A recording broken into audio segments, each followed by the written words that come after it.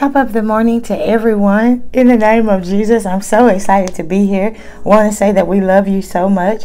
And yeah, there's just nothing you can do about it, right? Podbean. So it's giving me troubles, right? It's been giving me problems. And so I just don't know how much more longer I might stay there. You know what I mean?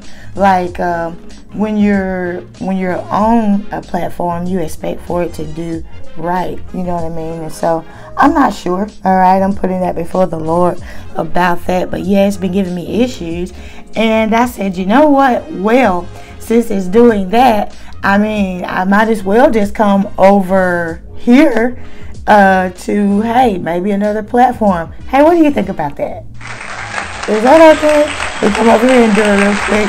Well, yes, it's super early. And again, I want to say I love you so much.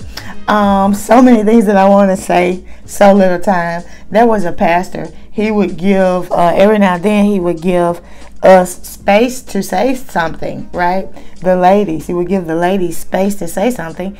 And he would say, give each one of them 15 minutes, right? So with those 15 minutes, there was a lot of chatter I would hear that you know, they would be saying, you know, how can I do something in 15 minutes, and 15 minutes ain't that long. But I tell you what, I never did complain, because I really was too shy to be up there anyway, you know what I mean? And I did it because I was obedient, but you know, it was one of those things where I wasn't trying to do it. I wasn't like, I had my hand up saying me, you know. But now that I look back, I am so thankful for those 15 minutes. I am so thankful for those 5 minutes. I'm so thankful for those 7 minutes, because it taught me how to be able to do something big in a short amount of time. And I'm just so thankful to be able to look back and gain wisdom, knowledge, and revelation instead of bitterness. You know what I'm saying? Wisdom, knowledge, and revelation to help build for the future instead of looking back and being bitter about things. You know what I'm saying? So I'm excited. There's also another pastor that I heard say that water is something that's always refreshing. You know what I'm saying? He said water is always refreshing. He said even it's like, even since the beginning, water has just been something that's always refreshing. Water has been here since the beginning of time. Yet he didn't say all this, but I'm adding this. Yet you can go out there to the stream right now and take your hands and scoop up some water and drink it. And listen to this. This is not magic. Magic is for the dark. Those that are they're in darkness. Okay? But this is not magic. This is God. This is the supreme being. You can go right out there to that stream that's been here for years and decades and millennia. You go right out there to that same stream. Guess what that stream has in it? That stream has dirt. It has gravel. It has rocks. It has all type of things inside of it. And if you don't believe me, you can go and peek your head in and look, because the stream is transparent, like transparent gold. It's transparent. You can look and you can see and you can behold what is in that stream. You can see the rocks. You can see the dirt. You can see the gravel. You can see the grass. You might can see fish. You can see all type of things in that stream. Yet, if you don't disturb the stream, this is hot. Okay, if you don't disturb the stream in an old bad way, you know, sometimes we have bad attitude. It's almost like, have you ever known bad kids? Okay, they ruin it for everybody else just because they're bad. You know what I'm saying? Bad attitude, bad minds. The way they think is just bad. The way they act is just bad. Just bad kids. You know what I'm saying? And so, have you ever experienced bad kids? And it's like you go out to the playground, and on the playground, you know, they'll tell you, the teacher will say, all right, everybody come in. Everybody come in. Why, Miss Wilson? Why, Miss Wilson? Why? right. And Miss Wilson is like, because I'm tired of talking to Joey over there. Joey, I'm tired of talking to Joey. I'm tired of talking to Jimmy. All right, I'm tired of talking to them. Let's go in. I'm just done with it. And you're like, oh man, you know what I mean? Or it's time to go out, and it's like, Susie, you know what? No, Susie and a couple of more of y'all know. Everybody sit down, put your head on your desk, and while we're supposed to be out for 45 minutes, you are going to lay your head on your desk for 45 minutes, and you are going to think about what you have done for 45 minutes. Well, everybody in the class didn't do this, right? But everybody had to lay their head down for 45 minutes. Well, I'm so glad that the Lord, he looks at things like this, and he's like, yeah, it rains on the just as well as the unjust, but I'm going to bless these over here. You know why? Because they didn't have an old raunchy attitude. I'm going to bless these because they look and saw it differently. I'm going to bless them because they believe my word instead of what other people say. I'm going to bless them. You know what I mean? And so I'm just thankful, and I'm really actually excited to be over here sharing what's supposed to have been a Podbean with you. Right? Okay, so we are gonna walk on water. But that was just so wow to me when I heard him say that water, how refreshing water is. And as old as water is, it's still refreshing today. As old as water is, the doctor will still tell you to drink it.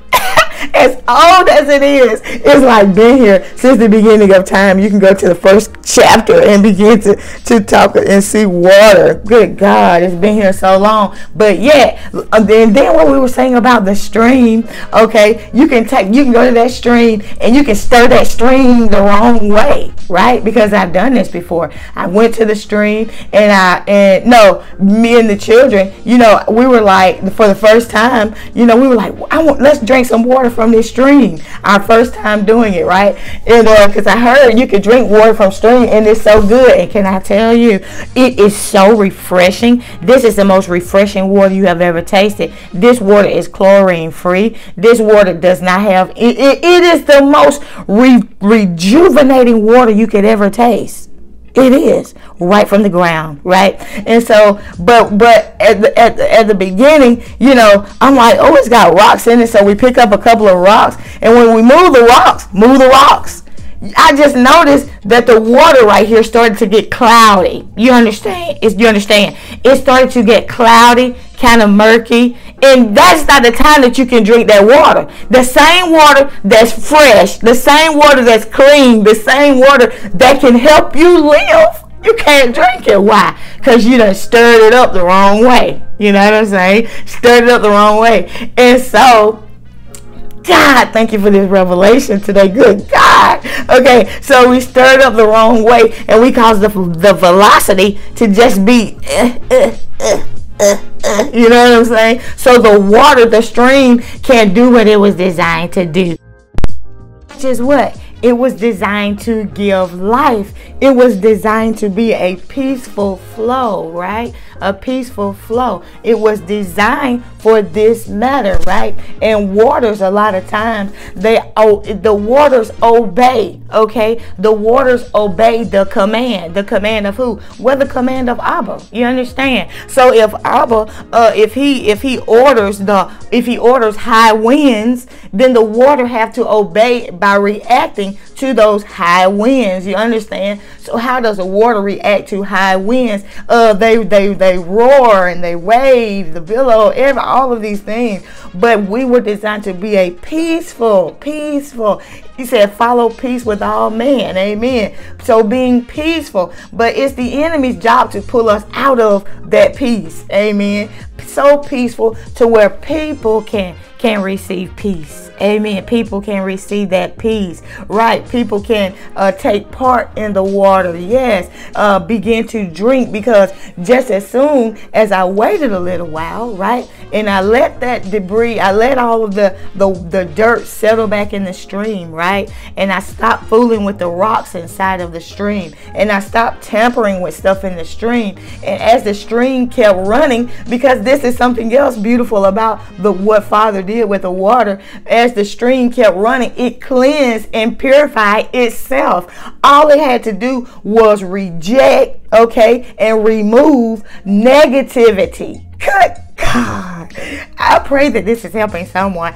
All it had to do was reject and remove negativity. And then the water, okay, the water began to heal itself. The water began to be able to be drinkable now, okay, and it's able now to be able to give life. Amen. It's able now to be able to give life to someone else that needs it. Amen. It's able now to be able to present peace. Okay, that surpasses all understanding. Why? Because we are directly from the Lord. Amen. We are directly from the Lord. And I had something else that I was going to share with you, but this is just something, okay, that the Lord has given me right off the top of the dome. Amen. In the name of Jesus. And that is another reason why I love the Lord, because he always has something refreshing to say. The Lord does. Amen. Because why? He wants us to learn, to live, to grow. And he wants us to love. Amen. To learn, to live, to grow, to love. And as I'm walking this walk by faith, the Lord is continuing to teach me every day.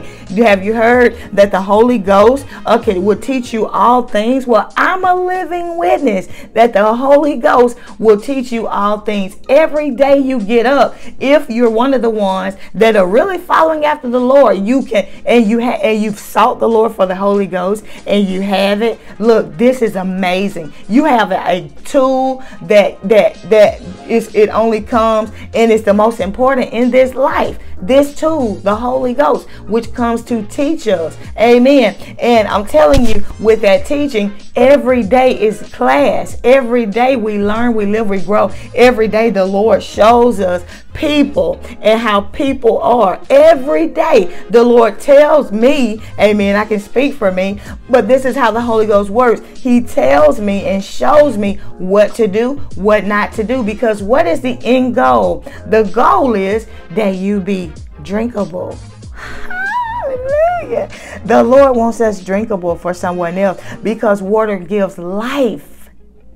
He wants us to have our feet shod with the preparation of the gospel of peace. And while you're speaking peace, it's the enemy's job to come and try to move the rocks around. It's the enemy and his baby kids. Them the baby kids. It's the enemy and his baby kids. It's their job to come and move the rocks around. It's their job to come and stomp, to stomp in the stream and to cause muckiness, mucky water, It's the enemy's job, and those that are susceptible to the enemy. And can I tell you, when I say baby kids, it's only those with a mindset that they're going to live in the flesh. Then they feel spiritual. They think they're spiritual because they've eaten from the tree of knowledge of good and evil. That's a tree of knowledge too.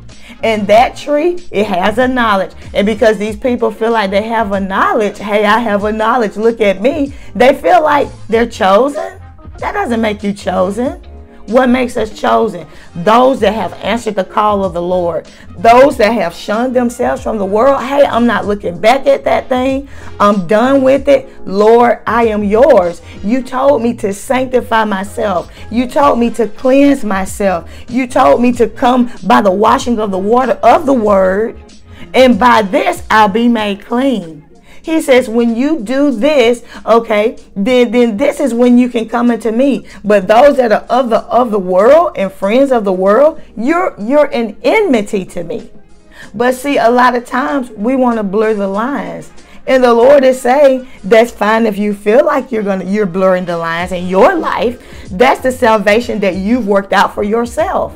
But I told you in the word to work out your own salvation with fear and trembling. What is fear? Well, I'll tell you something simple. When mom tells you, hey, I want you to take out that trash and I want you to wash those dishes before I get back, and I don't want to see any crumbs on the counter, and I don't want to see nothing on the floor. And mom leaves and goes to work. Well, when mom comes back, that fear in that kid, as that kid is doing what mom has said while mom is gone away, the fear in that kid is, I got to make sure that there's no crumbs. Okay, I got to make sure that there's nothing on the floor. I've got to make sure that I did the dishes. I got to make sure that I've taken out the trash. That kid wants to do what the parent has said because of what? That fear. It's a healthy fear that if I don't do it, I'm going to get a whooping, right?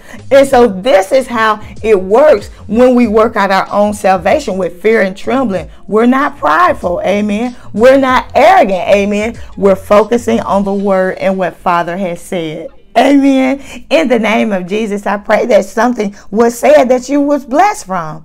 And until next time, be blessed. In Jesus' name, amen.